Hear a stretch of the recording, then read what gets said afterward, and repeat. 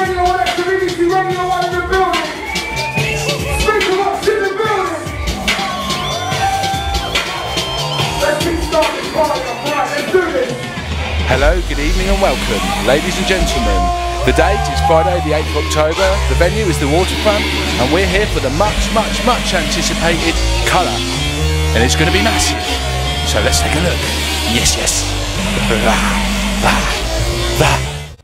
So here we are with the star of the night, Mr. Jam. You can catch his radio show, is it 7 till 10 on Saturday nights, and most of the time... 7 till 10, Monday to Thursday. On Radio 1 Extra? On Radio 1 Extra, and Saturday night from 11 PM on Radio 1 and Radio 1 Extra. There you go, there you go. And he's been in various TV shows as well, is that right? Yeah. Had a little stint in Crossroads, I did, yeah, a few years ago. Yeah, nice one. Few years ago. Yeah. So you all got all your presenting skills and that brushed up on? Yeah. You give me a few tips afterwards on where I went wrong? Never that, never. Yeah, so how you been doing this week? What have you been up to? Just work and loads of work. At the moment I'm on the road for my SPEAKERBOX tour. We kicked it off in Nottingham the end of last month, and we finish it mid next month, so I'm just basically on the road at this moment in time playing music to people. Yeah, does that mean that you haven't got much time for the studio and you're leaving the kind of production thing on the side? Well, with the production thing I haven't really done for a very long time. I mean, for me I've been more concentrating on the DJ aspect of my career.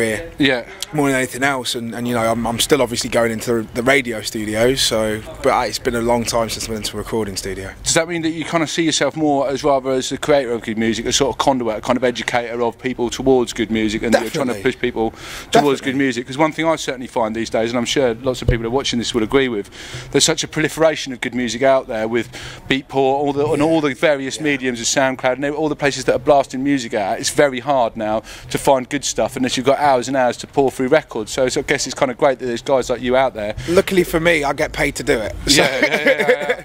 So I can go through the Beatports, I can go through the SoundClouds. You know, so many people will send me, you know, brand new music from established artists to those people that are kind of big on the underground but trying to want to break themselves a bit further. So, you know, if you listen to my radio shows, I hope to give people that kind of education as to what is hot. Yeah, do you have like various like key advisors then who'll come to you and say, look man, Mr. Jam, this is really hot, I swear this is the thing you should be listening to? Do you have some sort of trusted compadres who are like feeding you the good shit? I wish I did. Yeah? I wish I did. Yeah, that it cut down a lot of work for me. Yeah.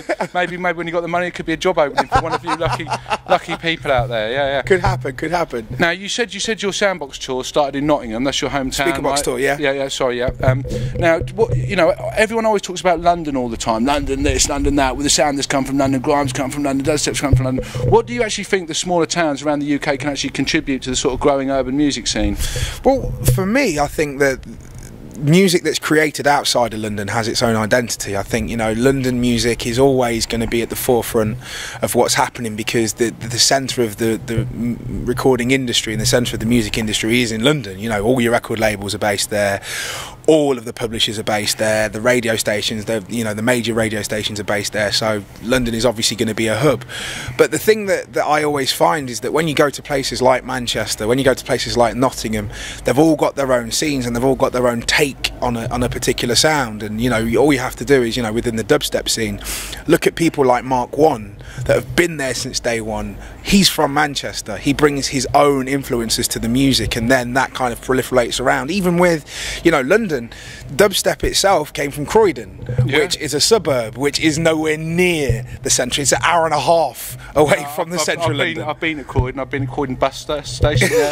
People throwing fireworks at other people down there. It's a lovely place. It's a lovely place, Croydon. Yeah. Doesn't it mean like bowl of crocuses in Latin or something? Yeah. It means hub of great music. Honest. Yeah. Communications hub. Yeah. You're totally throwing me now. Yeah. But I mean that's it. I mean, greatness is always going to be copied by people around. So if you've already like doing something and something's doing it well, we don't learn this stuff from books. We don't learn this stuff from reading the great how to make dubstep or how to make grime record. We're obviously going to copy those around us, of course. And obviously those leaders in the scene who are obviously pushing the stuff, pushing the art, and pushing the medium forwards. Yeah. Do you think though that there's too much emphasis being placed on dubstep as this new music, as this sort of saviour of the club scene, of the party scene within England? I think that a lot of the emphasis that's placed on dubstep is from the media that don't quite understand what's happening in the music scene at the moment. And the way that I see it is that bass-led music is completely taken over and is completely dominating. You know, kids these days, rather than picking up guitars as, you know, they may have done in the 90s or even in the noughties, they're picking up synthesizers, they're picking up Novation bass stations, and they're creating this kind of hybrid of drum and bass, of traditional kind of dubstep tempo at 140. They're picking up grime and they're picking up hip-hop, they're putting it all in a pot and they're seeing what sticks. You know, dubstep is just a term that the media have kind of latched onto to make it sound a little bit easier for them to market. For me, you listen to the Magnetic Man album, you know, there's a whole host of different kind of influences in there, from rave to techno to trance to, you know, there's orchestral pieces on that album. You know, but it's under the dubstep umbrella because it's easier to kind of put it under that umbrella. Market and sell, yeah, I totally get you. And for them, it's something that's new and it's something that's fresh. Whereas drum and bass has been around for a long while. Yeah, so, a hell of a long while. Yeah. It's just getting on now. Yeah. Well, I think one thing that you mentioned there that's very interesting is the fact that we did have quite a scene within the UK that was very tight, and people were saying, well, I'm producing drum and bass. That's what I do, produce drum and bass. I produce tech step, I produce jump up. And one of the things that's really caught me about this kind of new music is the fact, like you're talking about Magnetic Man, how people are a lot more prepared just to say, well, that's what I do musically, you define me, I'm not going to define myself, you define it. You say I'm dubstep, all right, brother, I'm dubstep, but for me, I'm just making music. And I like that. That's more creative to me, because people can be so kind of hindered by that fencing in and naming of what their vibe is. Okay, we're going to wind this up now because it's taking enough of your time. Oh, no, it's cool. I completely agree. And for me, the healthiest times, I mean, when you look at British music and you look at the last time that we were kind of in this renaissance was around way before my time, but what people refer to as the second summer of love, which is, you know, the acid house revolution, where you'd have Fabio and Groove Rider playing breaks, but they didn't call it breaks. It was rave, but they didn't call it rave. It was just kind of early jungle. Which, Acid Ted. Acid Ted, mate. What was it? What did you call it? And people didn't allow themselves to be confined by genres, and then look at what happened from that. We're in that same kind of position. I want to go, you know, it's just so nice to go out and, you know, have a DJ surprise you. Go out and be surprised by the music. Go out and not go out and say, oh, well, I hope he plays this one. I hope I'm going to listen to this. I'm going to listen to this. Just go out and be on the dance floor and be like, whoa, and just hear the tune. First time you heard the tune, takes it, and that's the beauty. That's the beauty of music, Now, you mentioned on the TV stuff earlier, I also know that you were in a TV show on the BBC that I watched a couple of times called, is it Treks and Flipside? Yeah. Now, when do you think that TV programme makers are actually going to start really reflecting the urban scene and what's going on out there, and more importantly, having a laugh with it? Because we all know what's going on in life, and we all know what goes on in the day-to-day life, and BBC comedy especially used to be really great, but now it just seems to be a kind of almost like they don't seem to be actually really representing what's going on the streets, and that's where the humour is. When do you think it's going to sort of come back? When we make it ourselves. And that's the bottom line. When we make it ourselves and we show them that it is viable, then that's it. I think the BBC as a corporation are always looking for something that's fresh and that's new. I think Treks and Flipside really suffered because the people that were behind it on a production and writing level didn't get it.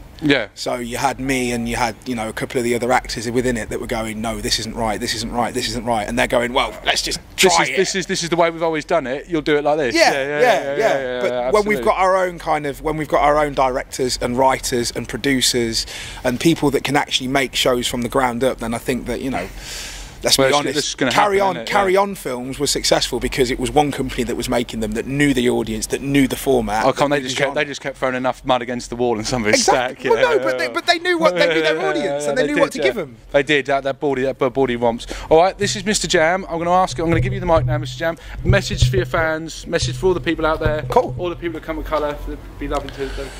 This is Mr. Jam. I'd just like to thank the whole of Norwich who have come out tonight. I haven't even seen the nightclub just yet, to come and represent here at SPEAKERBOX versus Colour at the Waterfront. Big up to everyone who's checking me out on radio, to everyone who's checked out No Hats No Trainers, to everybody who is just supporting new British exciting music. In fact, no, scrap British, new exciting music worldwide.